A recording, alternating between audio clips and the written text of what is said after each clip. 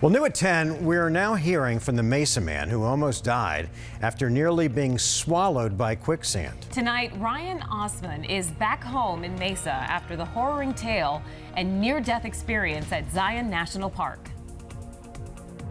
I was really scared. I had pretty much come to the realization that I would lose my leg. Never responded to quicksand.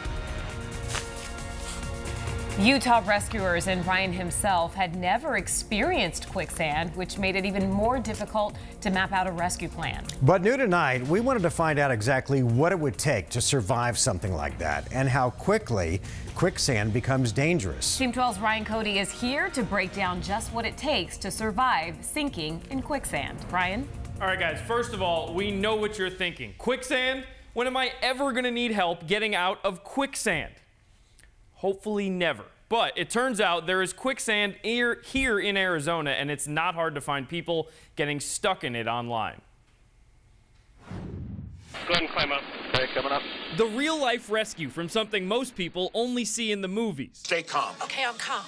What is it, quicksand? Like a scene from Indiana Jones. I was scared as hell. And Ryan Osman's Temple of Doom is not just inside Zion National Park. I'm sitting on some good old American Northern Arizonan grade A quicksand. YouTuber Jiu-Jitsu 2000 says he's just north of Winslow on the riverbanks of the Little Colorado, where at first, quicksand doesn't look menacing at all. So to activate, I start moving. And within seconds, he starts to sink. There's ranchers in this area that sometimes lose cattle and horses in this because they get in here and they panic, and the more they panic, the more they activate, and the more they agitate the quicksand, and the result would be they get stuck and they can't get out. So don't panic. Easier said than done, but absolutely essential. And if you do sink, lean forward or backward, trying to lie down and increase the size of your body's footprint. So again, thanks for watching.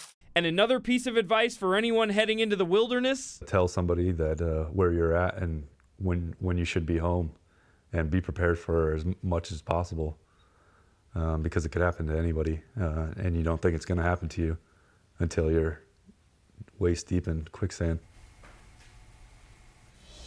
So it's not as rare as you might think. In fact, there is quicksand on every continent except Antarctica. And you might not know it until you're ankle deep.